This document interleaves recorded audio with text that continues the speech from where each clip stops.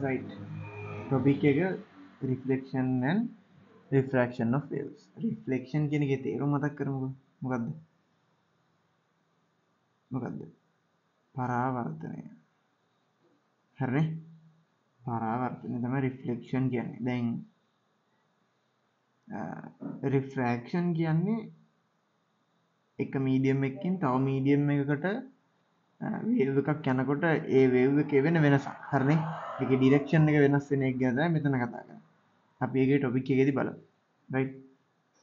එතකොට මෙතන කතා කරනවා reflection of light by a plane mirror කියලා. හරිද? ඔගේ next topic එක මේක වෙන්න ඕනේ. හරි? ඊට කලින් ඔයා ලියලා තියෙන්න ඕනේ මේ reflection of light වල definition එක මෙන්න මෙතන තියෙනවා. මොකක්ද reflection කියන්නේ කියලා බලා ගන්න. Bouncing back of light ray into the same medium when strikes on a surface is known as reflection of light. හරිද? bouncing back කියන්නේ මොකද්ද? bounce වෙනවා කියන්නේ බම්පර් කරනවා කියන්නේ මෙහෙම පයින්නවා වගේ සීන් නෑ නේද? ඒ කියන්නේ පැනලා අනිත් පැත්තට යනවා කියලා කියන්නේ. හරි? bouncing back of the light ray. light ray එකක් හැරිලා යනවා කියලා මේ කියන්නේ මොනවා වුණාමද? into the same medium. A medium එකටම when strikes on a surface. මොකක් හරි මතු පිටක් surface එකක් කර වැදුනා. දැන් මෙතනදී වුණත් ඔයාලට මේ පොත පේන්නේ light ray එක මේකට ඇවිල්ලා මේකේ වැදිලා හැරිලා යන හින්දා. නේද? එතකොට එහෙනම් surface එක light ray එකක් වැදුනම bouncing back ආපහු හැරලා යන එකට කියනවා මොකක් කියලාද කියන්නේ? reflection of light කියලා කියනවා. හරිනේ? ඊට පස්සේ plane mirror එකකින් reflection වෙන එක අපි මෙහෙම කතා කරමු. දැන් බලන්න මෙතන diagram එකක් තියෙනවා. හරි?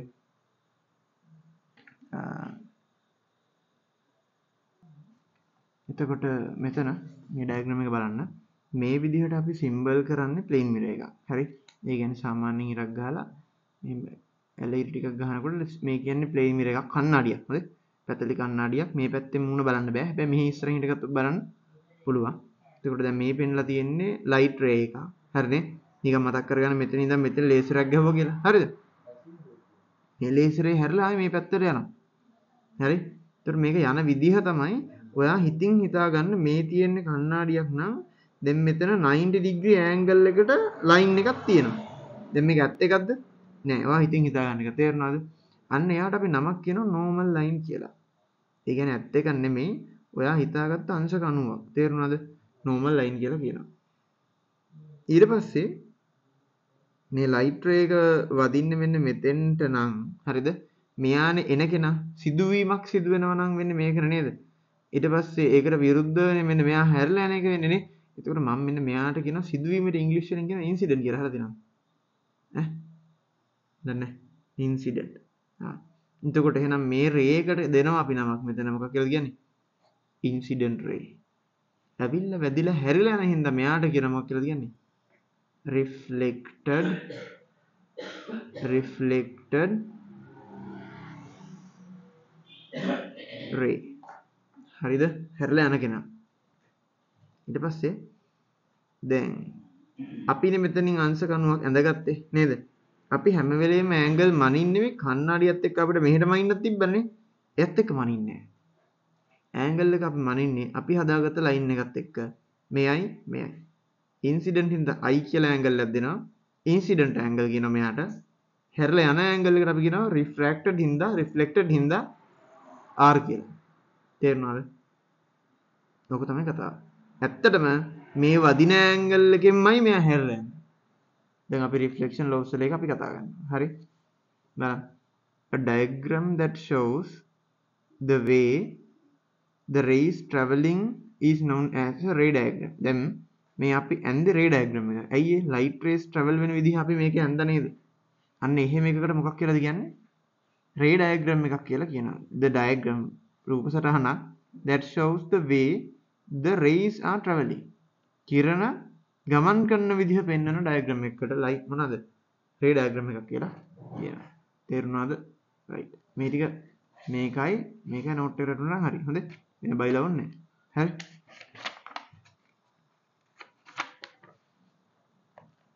මේ මම අර ඔයාලට කියලා දීපු ටික තමයි තියෙන්නේ. ඉන්සිඩන්ට් රේ කියන්නේ මේක හරිය නේද? දැන් මෙන්න මෙතන කණ්ණාඩියට වදින තැන තියෙනවනේ. නම කිව්වේ නෑ මම. මේක කණ්ණාඩියට වදින තැනට අපි නමක් කියනවා point of incidence කියලා. හරිනේ?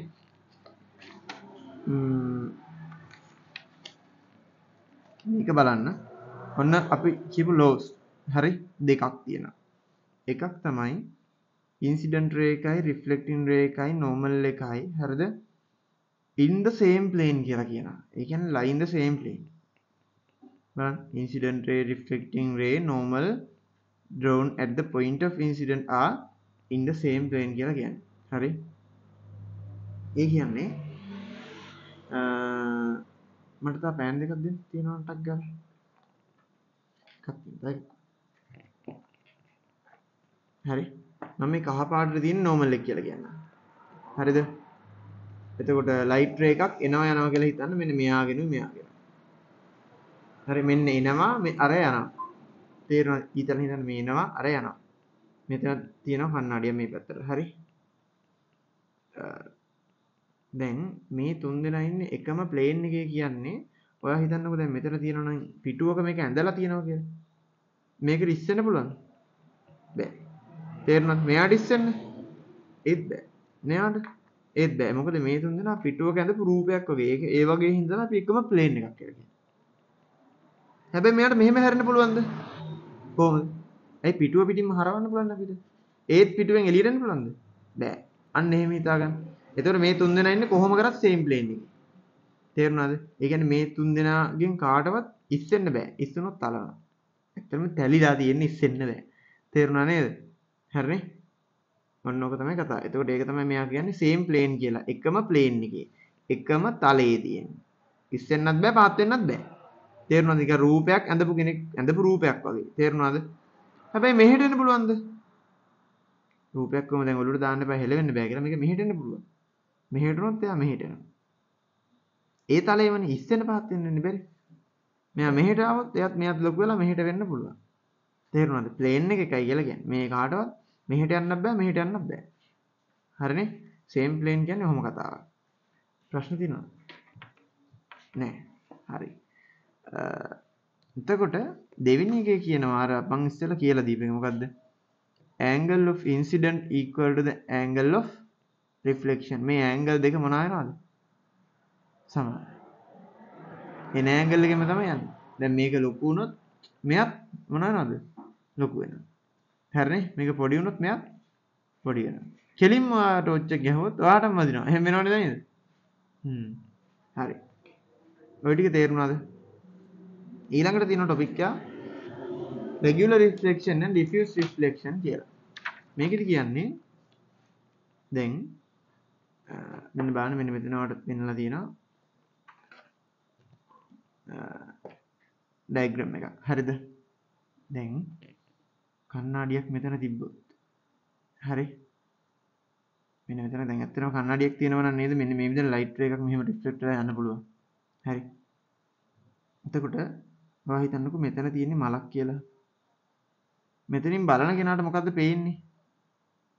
මෙතන මල පේනවද නැද්ද? පේන්නවනේ. අන්න රයිට්. එතකොට මේක වෙන්නේ ස්මූත් විදිහට මොනවා වෙන හින්දාද? සර්ෆේස් එකක් මෙතන තියෙන හින්දා. අන්න බලන්න දැන් මේ ලයිට් රේස් එන ඇන්ගල් එකෙන්ම මෙහෙට යනවා. මෙයා එන ඇන්ගල් එකෙන්ම මෙහෙට යනවා. තේරුණාද?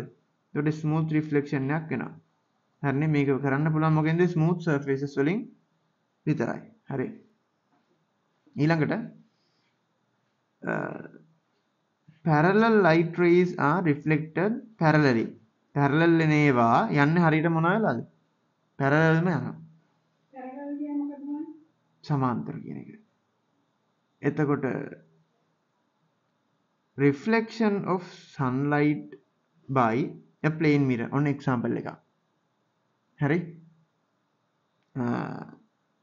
දැන් හිතන්න මෙතන කන්නඩියක් තියෙනවා කියලා මේ ෆෝන් එක හිතමුකෝ. හරිද? මේ දැන් මෙන්න මෙතන ඉඳන් ඔයාලට දැන් මේක පේනවද පැන්සල? පේනව නේද? හරිනේ? මට මේ පැන්සල මේ ෆෝන් එකෙන් පේන්නේ නැහැ.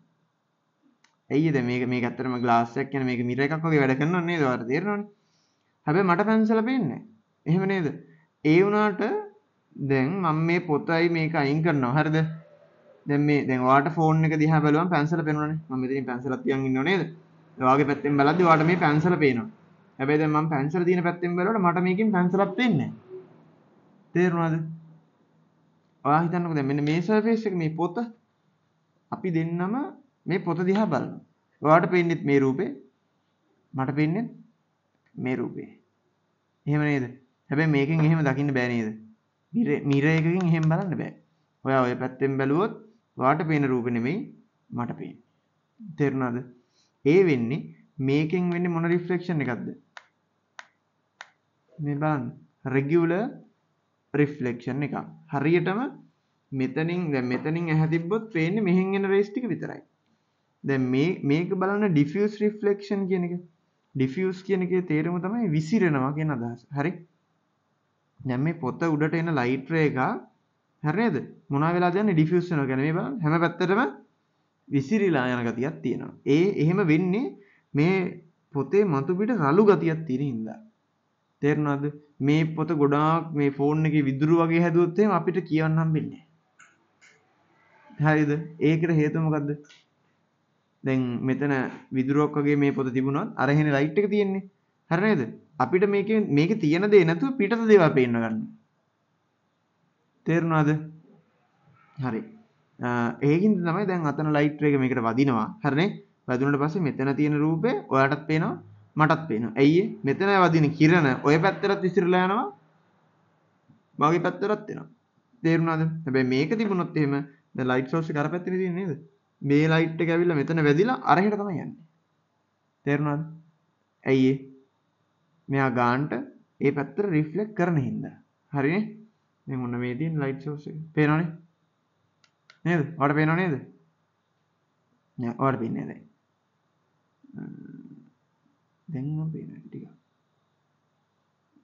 හරවලා බලන්න පුළුවන්. හරි. දැකලා තියෙනව නේද? ඔන්න ඊළඟට කියනවා මේ බලන්න example. reflection of sunlight by plane mirror. plane mirror කියන්නේ පැතලි කණ්ණාඩියකින් ඉර එළිය මොනවා වෙනවද කියලාද කියන්නේ? හැරලා පරාවර්තනය වෙලා යන එක. ඒක කරන්න පුළුවන්ද මේකෙන්? මේකෙන් ඔයාලට sunlight reflect කරන්න පුළුවන්? බෑනේ නේද? හැබැයි මේකෙන් පුළුවන්. නේ? ඔය කට්ටිය පන්තියට ගියාම ඔර්ලෝසු වලින් එහෙම කරනව නේද? නේ? බෝඩ් එකට පොඩ්ඩක් දාලා ටීචර් පොඩි අතල්ලක් දීලා බැනුමක් එහෙම අහලා නේ? ඔව්. reflection of laser ray by plane mirror. මේ වගේ එකකට ලේසර් එකක් ගහුවොත් මොකද වෙන්නේ? මෙතන වැදිලා හැරලා යනවා. හැබැයි මේකට ගහුවොත් මොකද වෙන්නේ? ඩොට් එක අපිට පේන්න පටන් ගන්නවා. හැරලා යන්නේ. ඔන්න දැන් diffuse reflection එක වෙන්නේ මොකෙන්ද? rough surfaces වලින්. හරිනේ? ඊළඟට කියනවා parallel light rays are reflected various directions. ඔන්න ආයෙ කියනවා. දැන් parallel කියන්නේ මොකද්ද? මම ඉස්සෙල්ලා කිව්වේ සමාන්තර වෙන. ඒ කියන්නේ පරතරය සමාන වෙන ආලෝක කිරණ. හරි? දැන් මොකද වෙන්නේ මෙතෙන්ට ආව? සමාන පරතරයකින්ද යන්නේ? නෑ. විසිරීලා යන්නේ. තේරුණාද? ඒක තමයි මේ කියන්නේ. parallel light rays are reflected various. various කියන්නේ විවිධ. direction කියන්නේ දිශා. හරිනේ? ඇයි එහෙම උනේ? මේකේ රළු මතු පිටක් නේ තිබුණේ. reflection of sunlight by with an example pages of a book. පොතක පිටු වලින් එළිය රිෆ්ලෙක්ට් වෙන විදිහ. දැන් මෙතන sunlight ගොඩ මේකත් ඉතින් එළියක් නේද? එළිය විසිරලා යන විදිහට හොඳ උදාහරණයක් මෙන්න මේක. ඒකින්ද තමයි අපිට පේන්නේ. මෙතනින් බලන කෙනාටත් මේ ඉරෙන් පොත පේනවා. පේනව නේද? මෙහෙන් බලන කෙනාටත් ඒ හරිය පේනවා. තේරුණාද? මේක දැනකින් කිරණ ගොඩක් යනවා. හරිනේ? මෙතනින් කොච්චර ගියත් වැඩක් නැහැ. මෙහෙ තියෙන එකක් විතරයි මෙහෙන් බලන්න. මෙතන බලන්න බෑ. නේ? නිකන් හිතන්නකෝ ඔයා කන්නඩියක් ඉස්සරහට ගිහිල්ලා දකින්නේ එළියේ තියෙන දෙයක්. ඔයාලට කවදාවත් කන්නඩිය බලන්න බෑ. පොඩ්ඩක් මතක් කරලා බලන්න. ඔයා කන්නඩියක් ඉස්සරහට ගිහිල්ලා මේකේ අපි දෙන්නට මේ කන්නඩිය බලන්න බෑ කවදාවත්. මේකේ රිෆ්ලෙක්ෂන් එකක් වෙන්නොත් මේක පේනවා. එච්චරයි. ලයිට් එක ගහුවොත් ඒත් කන්නඩිය පේන්නේ නැහැ. මොකුත් පේන්නේ නැහැ. තේරුණාද? ඔයාලට හිතනනේ මම මේ කන්නඩිය බලන්න කියලා. කන්නඩිය බලන්න බෑ. මේ විදිහට කල්පනා කරලා බලන්න. හැම වෙලේම පිටත රූපයක් රිෆ්ලෙක්ෂන් එකක් විතර අපිට බලන්න පුළුවන් මේ කන්නඩිය. අපේ හැටින්නේ ආලෝකයනේ නේද? එතකොට ආලෝකය නම් මේ දැන් ඔයාව පේනවා නම් මේ කන්නඩිය හරිනේ ඔයාගේ වෙදිච්ච ආලෝක කිරණයක් ඔයාටම ඇවිල්ලා ඔයාව පේනවා. ඔයා කන්නඩි දැක්කේ නෑ ඔයාවනේ දැක්කේ. මං හරිනේ කන්නඩි බලන්න බෑ. තේරුණාද? Reflection of sunlight by objects like earth මොනවාද planets building ඒ කියන්නේ මේ රළු දේවල් වලින් කියන්නේ පෘථිවියෙන් යන ආලෝක කිරණ යන්නේ ඒත් මේ විදිහට විසිරලා තමයි යන්නේ. තේරුණාද? හරිනේ පෘථිවියත් කණ්ණාඩියක් වගේ වුණා නම් එක පැත්තකට ගියා පෘථිවිය පේන්නේ නැතුව යනවා. නේද? ඒකත් බලන්න බැරි වෙනවා. එක පැත්තකට හැරුණොත් පේනවා. එහෙම සීන් එකක් වෙනවා. හරි. ඔන්න ආයි ඉතින් අර ටිකම තමයි තියෙන්නේ. මේ instances where reflection මොනවාද? regular reflection එක පාවිච්චි කරන අවස්ථා මේ තියෙන්නේ. හොඳේ. light microscope එකේ තියෙනවලු. තේරුණාද? ඒ කියන්නේ ඊට පස්සේ තියෙන මොනවාද? own face අපි මුණ බලන කණ්ණාඩි වල තියෙනව නේද? ඊට පස්සේ මේ light microscope කියන එක මතකයිනේ? ආලෝක අන්වීක්ෂ නේ? ඒකෙත් යට තියෙනවනේ පොඩි කණ්ණාඩියක්. ඒ ඉරේලිය රිෆ්ලෙක්ට් කරලා මැදට ගන්න. මේ දෙක හරි. ඊට පස්සේ diffuse reflection එක තියෙන එකේ වාසිය මොකද්ද? අපිට මෙහෙම ගහක් හරි පේනවා තියෙන හින්දා. හරිනේ? දැන් නැත්තම් මොකද වෙන්නේ? මෙතන ගහක් තියෙනවා. ඒකෙන් වෙන්නේ regular reflection විතරයි. තේරුණාද? ඒ කියන්නේ මේ පැත්තෙන් බැලුවොත් විතරයි පේන්නේ. මෙහෙට බැලුවම පේන්නේ බෑ. light source එක එන පැත්තෙන් විතරනේ පේන්නේ. හැබැයි විහිදිලා ගියොත් ඕන පැත්තකින් බැලුවම පේනවා. හැප්පෙනකන් දන්නේ නැත්තම්.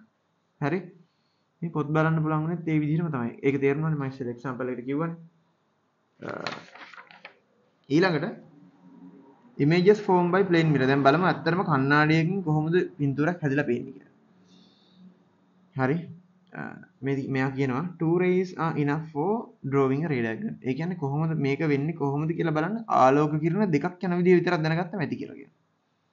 මේ තියෙන ප්‍රැක්ටිකල් එකක් කරලා පෙන්නන එකක් ඔයාලට. පේනවද? දැන් මෙතනින් නෙවන්නේ නෙමෙයි. මේ බලන්න. මෙයා ලේසර් දෙකක් ගහලා මේක ඇතුලෙන් එවනවා. හරිනේ? ලේසර් දෙක මෙහෙන් විහිදිලා ගිහිල්ලා හරි මේකේ වැදිලා මෙහෙට එනවා පේනවද මේ? පේනවද? හැබැයි බලන්න අපිට හිතෙන්නේ මේ දෙක කොහේ එකතු වුණා කියලාද? මේ කන්නඩිය ඇතුලේ තියෙනවා කියලා නේද? ඇත්තට මෙතනනේ තියෙන්නේ. ඔයාලට දැන් සීන් එක පේනවද? නැද්ද? ඔන්න රයිට් රේ දෙක මෙහෙන් එන්නේ. හරිනේ? කන්නඩිය වැදිලා මෙහෙට එන්නේ. මෙහෙන් බලන කෙනාට හිතෙන්නේ කෙලින් ඇවිල්ලා මෙතන තියෙනවා කියලා. දැන් නැද්ද? හරිනේ? හා. රේ ඩයග්‍රෑම් එකෙන් මම පෙන්නන්නම්. හරි. ඔන්න මෙන්න මෙතන තියෙනවා ඔබ්ජෙක්ට් එකයි ඩිස්ටන්ස් එකයි කතාව. ඔබ්ජෙක්ට් ඩිස්ටන්ස් එකයි මේ ඩිස්ටන්ස් එකයි. හරි. එතකොට බලන්න මේ කන්නඩිය කොයි පැත්තෙන්ද පේන්නේ? ඔයා පේන්න නම් කොහෙන්ද හිට ගන්න ඕන? මෙහෙන් හිට ගත්තොත් පේනවද නැද්ද? නෑ. මෙහෙන් හිට ගත්තොත් පේනවා. හරි. එහෙනම් මේ තියෙන ඔබ්ජෙක්ට් එක. ඔයා හිතන්න මෙතන තියෙන මලක් කියලා. හරි. මලේ මැද රතු පාටයි පෙති කහ පාටයි කියලා හිතමු. හරි. එතකොට දැන් මෙතන ඉඳන් කවුරු හරි මේක දිහා බලන් ඉන්නවා. හරිද? මේක කිරණයක් මැදින් එන්නේ කියලා හිතන්නකෝ. රතු කිරණ ඉන්නේ. මේන්න මෙයා. හරිද? මේක දිහා බලන කෙනාට හිතෙනවා මෙන්න මේ ලයිට් එක මෙතන ඇවිල්ලා වැදිලා මෙහෙන් යනවා. හරිද? දැන් මේ ආවේ රතු පාට ආලෝක කිරණයක් නේද මෙතෙන්ට ආවේ මලේ වැදිලා. හරිනේ? ඒක රතු පාට ආලෝකය ඇවිල්ලා මෙතන වැදුනා. හරිද? ඊට පස්සේ හැරිලා මෙහෙට ගියා. දැන් ඇහැකට මේක ගියොත් එයාට පේනවා මෙතන රතු පාට කිරණයක් එනවා වගේ මෙතන ඉඳන්. එහෙම නේද? මෙතනින් එන එක එයාට එකතු වෙලා පේන්නේ කොහෙද? මෙන්න මේ හරිය. ඇයි මෙතනින් එනවා තව කහ පාට එකක්. මම මේක පෙති කහ පාටයි කියලා කිව්වේ. හා. එහා කහ පාට කිරණයක් මෙතන ඇවිල්ලා දිලා හරිනේ? මෙහෙන් එනවා. දැන් මේ ඇහැට දැනෙන්නේ මොන කිරණයක් වෙනවද කියලාද? කහ පාට එක. නේද? දෙකයි දෙන්නේ ගොඩක් එනවා. ගොඩක් එනවා අපි මෙතන කතා කරන දෙකක් ගැන විතරයි. හරිනේ? මෙතනින් එන හැම එකක්ම එන්න ඕන රූපේ පේන්න. හරි? ඔන්න මේ ටික මෙයාට හිතෙන්නේ මෙතන කහ පාට තියෙනවා කියලාද මෙතන තියෙනවා කියලාද? මේ හරිය තියෙනවා කියලා. නේද? හරි. එතකොට තමයි මේ දෙන්නම එකතු වෙලා මෙන්න මේ හරිය රූපේ හදලා පෙන්නන්නේ. තේරුණාද? මොකද දැන් ආලෝක කිරණ එකතු වෙනවා වගේ අපි ඉන්නේ මේක ඇතුළේනේ අපිට. මේක බොරුවක්. තේරුණාද? එතකොට තමයි මෙයාට මේක ඇතුලේ මලක් පේන්නේ. හරියටම මේ මල තියෙන දුරින්මයි එළිය තියෙන දුරින්මයි ඔයාලට ඇඳිලා පේන්නේ. දැන් අර ඔයාලට උතන ඉස්සරහ කන්නඩින් බලද්දි ඔයාගේ මූණ කන්නඩි ඇයිලා වගේද පේන්නේ? ඇතුලේ ඉන්නවා වගේද පේන්නේ? ඇතුලේ ඉන්නවා වගේනේ පේන්නේ. නේද? නැත්නම් නිකන් ඔයා නිකන් කන්නඩි මූණ තද කරගෙන ඉන්නවා මට ගැලවෙන්න බෑ මේකෙන් වගේ එහෙම සීන් එකක් පේන්නේ නැන්නේ. හා. හොල්මන් චිත්‍රවල තමයි එහෙම පේන්නේ. හරි? එතකොට ඒ කියන්නේ ඔබ්ජෙක්ට් ඩිස්ටන්ස් එකයි ඉමේජ් ඩිස්ටන්ස් එකයි දෙකම සමානයි. තේරුණාද? ඔය ඔබ්ජෙක්ට් එක නම් ඔන්න ඔයා ඉන්න දුර වගේ දුරක් ඇතුළෙන්මයි වාව පේන්නේ. එහෙම නේද? ඒකට තමයි ඔබ්ජෙක්ට් ඩිස්ටන්ස් කියන්නේ. දැන් ඇත්තටම ආ ඉන්න දුර. ඉමේජ් ඩිස්ටන්ස් කියන්නේ මේ කණ්ණාඩිය දැන් ඔයා කොච්චර ඇතුළෙන්ද පේන්නේ කියලා. ඔයාලට දැනෙන දුර. මේ දෙකම සමානයි. හරිනේ? එතකොට ඔන්න එහෙනම් මේක තේරුණාද? තව පොඩි දෙයක් කියන්න තියෙනවා. ඔයා හිතන්න මේකේ තියෙනවා නම් මේ විදිහට B අකුරක් පේන්න. හරි? මේ කණ්ණාඩියෙන් කොහොම පේනේද B අකුර? මෙන්න මේ පැත්තට පේන්නේ. සීන් එක තේරුණාද? මේ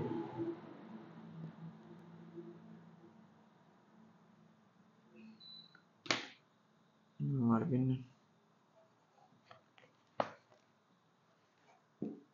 මේ අනිත් පැත්ත ගහනවද නැද්ද? ගහනව නේද? කියන්නේ කණ්ණාඩියක් තිබ්බොත් එහෙම දැන් ඇත්තටම දැක්ක හරිනේ. B අකුර මොකද උනේ? මේ පැත්ත හැරුණා නේද? ඒ ඔන්න ඕකට කියනවා නම lateral inversion කියලා. පාර්ශ්වික අපවර්තනය සිද්ධ වෙනවා කියලා. හරිනේ? lateral inversion එකක් වෙනවා කණ්ණාඩියකින් බලනකොට. තේරුණාද? හරි. දැන් ඔන්න මම features ටික කියනවා බලා ගන්නවා. මේ ටික අනිවාර්යෙන් ලියන්න ඕනි. මේ දෙක තියෙන මේ මම අර කියපු characteristic lateral inversion කියන්නේ දෙපැත්ත left right මාරු වෙන එක. හරිනේ? එතකොට image එකක් virtual කියලා කියන්නේ ඇත්තටම නැහැ. ඇත්තටම light rays එතන එකතු වෙන්නේ නැහැ කියලා. මේ බලන්න. දැන් මේ light ray දෙක මෙතන ඇත්තටම එකතු වුණාද? ඇත්තටම කණ්ණාඩිය ඇතුළට ආලෝකය යන්න බෑනේ. මේකෙන් එහාට ඇත්තටම ආලෝකය ගියේ නැහැ. අපි දෙන්න මේක දන්න. යන්න බෑනේ මේකෙන් එහා පැත්ත නේද? නේ? මෙතනින් එහා පැත්ත බිත්තියේ තියෙන්නේ. හා. ආලෝකය ගියරත් ඒක ඇතුළට යන්න බෑ. හැබැයි අපිට එකතු වෙලා හැදෙනව නේද රූපයක්? ඒක බොරුවක් නේද? බොරුවට කියන තව නමක් තමයි virtual කියලා කියන්නේ. තේරුණාද? එහෙනම් මේක virtual image එකක්. අපිට පේන්නේ අපිව ඇත්ත රූපයක්ද? නෑ. බොරුවක්. තේරුණාද? එතකොට එහෙනම් ඔන්න කතන්දරේ මෙයා ඔයාලා ලියන්න ඕන මොනවද? characteristics images formed by objects kept in front of plane mirrors කියලා කියන්නේ. හරි? මොනවද ලක්ෂණ? virtual. ඇත්තටම මේක ගන්න බෑ ස්ක්‍රීන් එකකට නේ. එළිය ඇතුලේ නෑනේ නේද? බොරුවක් නේක. upright. උඩ හරියට තියනවා කියලා කියන්නේ. ඇත්තටම පේනවනේ. ඔයා ගොළුෙන් හිටගෙන පේන්නේ නෑනේ. හරිනේ? equal to the size of object. ඔයාගේ size එකටම පේනවා. ඇත්ත. object distance එක image distance එක සමානයි. ආව එකම දුරින් පේනවනේ. ඊළඟට lateral inversion එකක් වෙනවා. ඒ කියන්නේ දෙපැත්ත මාරු වෙලා තමයි පේන්නේ. හරිනේ? plane mirrors වල uses ටික බලා ගන්න. මේක දැන් හිතලා ලියන්න පුළුවන්. මේවා නම් දන්නවනේ.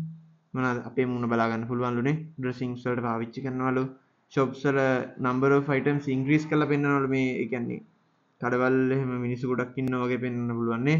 ඔය මේ food city එහෙම තියෙන උඩින් ගහලා නේද? apple ගොඩයි කියලා හිතනවා ගිහලා බලද්දි දෙක තුනයි තියෙන්නේ. එහෙම වෙනව නේද? කන්නඩියෙන් තමයි ගොඩක් පෙන්ලා තියෙන්නේ. ඊට පස්සේ ලැබොරටරි වල දන්නවනේ කොහොමද තියනවා කියලානේ. ඊළඟට මල්ටිපල් ඉමේජස් හදන්න පුළුවන්ලු. මේ ඉමේජස් ගොඩක් හදන්න ඕන වෙලාවට කරනව නේද අපි? ඒ කියන්නේ ඇන්ගල් එක මේ ප්ලේන් මීටර්ස් දෙකක් අතර ඇන්ගල් එක අඩු වැඩි කර කර අපිට ඉමේජ් ගන්න වැඩි කරන්න පුළුවන්. හරි? පේන ගන්න වැඩි කරන්න පුළුවන්. ඇයි මේක පොඩි කාලේ තිබ්බ 7 වසරේ. ඉමේජ් මේ මොනවද කන්නඩි දෙකක් මෙහෙම නව ලං වෙන්න එන්න පේන ගන්න වැඩි වෙනවා.